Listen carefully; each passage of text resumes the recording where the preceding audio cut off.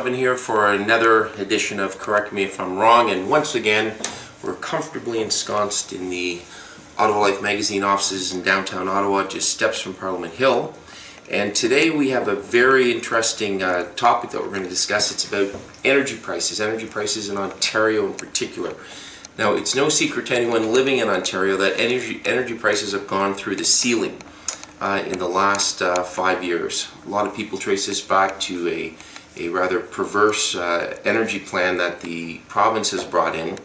One of the challenges, of course, though, is that in a province that has a debt of $312 billion, one of the government's solutions to this has been to sell off the provincial energy utility. And the fact is that, correct me if I'm wrong, but all the numbers show that they can only get a maximum of $9 billion for the sale of Ontario Hydro, and that will pay literally 9 months interest on the provincial debt. So why would we pawn our birthright and sell our energy utility? Well, that's a really good question, and I'm going to have a discussion right now about energy in Ontario with a lady who became quite famous a couple of weeks ago, Kathy Katula, hello, who is in town from Buckhorn, which is close to Peterborough. Yep.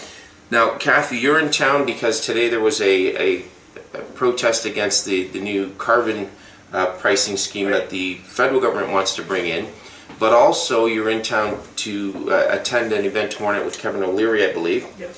But so I want to put that stuff aside because, you know, the federal government's announced they're going ahead with their carbon plan. I want to sort of dig down and go back to the Ontario issue. You went to the Prime Minister's town hall and you got very emotional at one point about your energy bill. It is a provincial matter, but can you just take us back and just tell us what your energy issue was? Well, I found that since 2014 my hydro bills used to run me. In the summertime I was paying like $140, $150, and in the winter I would pay $200 to $300. Once I had a bill that got up to $500. In January of 2015, after a very mild December, I expected to get a hydro bill around $300. My bill came in at $989. That's pretty shocking. Yes. Why was it that high? I don't know. I normally burn wood, which I hadn't even had to do yet, and I also have a propane fireplace, which I haven't even really used. So I called Hydro One thinking the meter was broken. That was the first thing. This thing's got to be broken. Their explanation to me was, I live rural. They lose. You live rural? I'm considered rural, so yes. They told you that because you live rural, that's a problem? My delivery rate, my delivery on that $989 bill was $287. Had they given you any notice prior to that your rate was going to go up? No. So it just jumped, literally hundreds of dollars, yeah, and they told you it's because you live rural? They said it was, they told me that it was my fault, that I must have baseboard heat, and I must have left the baseboard heat on. Do you have baseboard heat?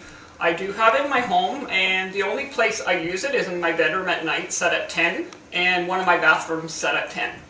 Okay, and what other type of heat do you have? I have a propane fireplace, Napoleon fireplace, that pretty much heats the house. I use on the main floor, and I have a wood fireplace that I use in my family room on the floor that I live in.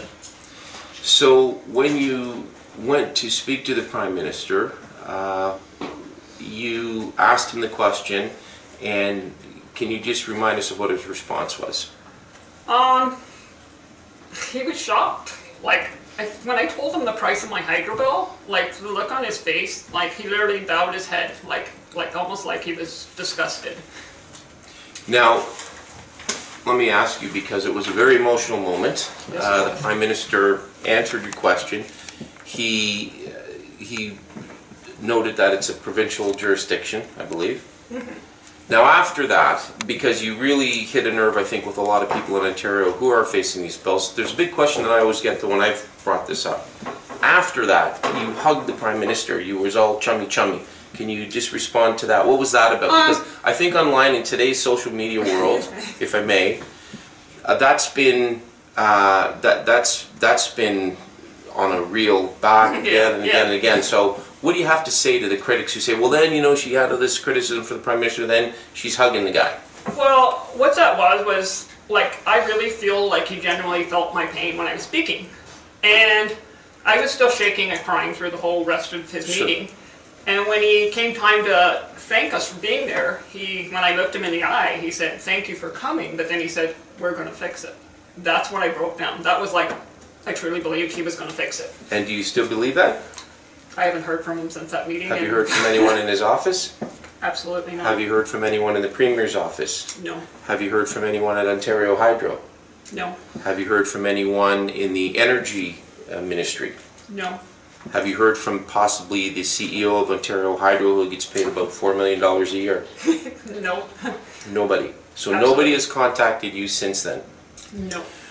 One of the things that I found interesting about this, and I actually spent quite a bit, I don't normally spend a lot of time on social media, but I actually was following this stream on a social media posting that I follow, and I was surprised at how nasty some of the comments were.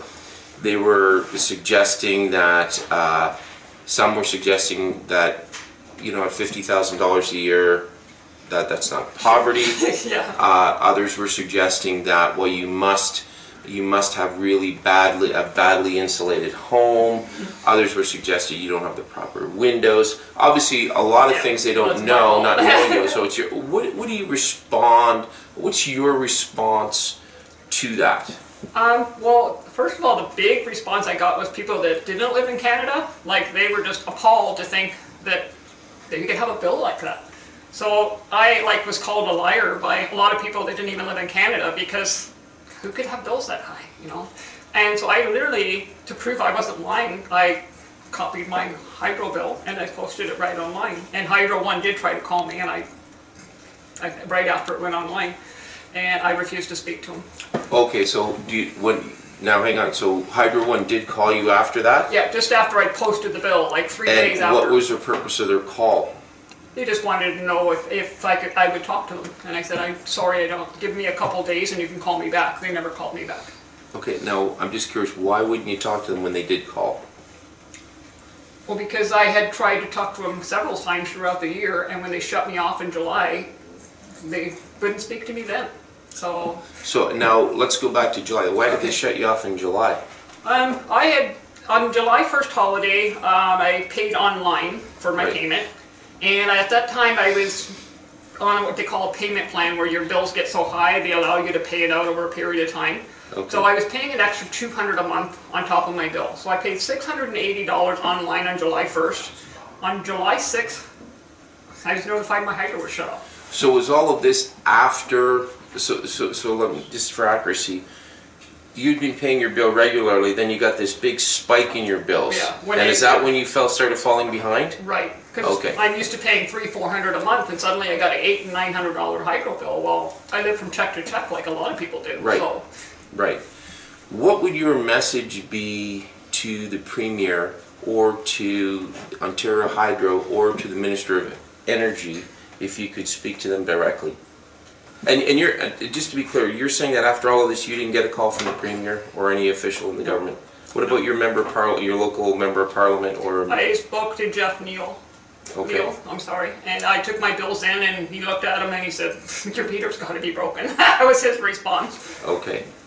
What would you like to say to the people running our energy utility in the province, and to the Premier? I would like to say that I know I'm not alone. I'm like one of thousands of people who are struggling. Like, my paycheck is going to pay hydro. Do you think they get it, or they're listening, or that they're listening? I think now they are listening, because people, like that day when I spoke to Justin Trudeau, I didn't realize it was being televised all over the world. And now that the rest of the world knows, their little secret's out, you know. They have to answer to the people. Do you expect that when the Prime Minister said he was going to do something, do you expect that he will? I expected that he would be working with Premier Wynne to take care of it, and I have heard that she's working on, exactly a week later, there was a news thing where she had said she was working on removing the delivery cost. Okay. So I think they're working on it. It's a long ways to go.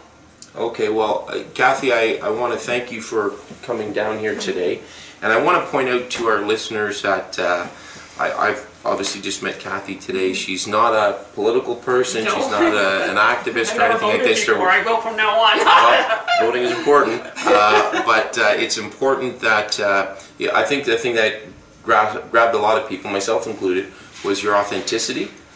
And I think it's interesting that you're still waiting to hear from people. So we'll follow that and see what happens. Anyways, that's it for today. For Correct Me If I'm Wrong. I want to thank all of our listeners again, and we're again at Ottawa Life Magazine here in downtown Ottawa. Thank you very much.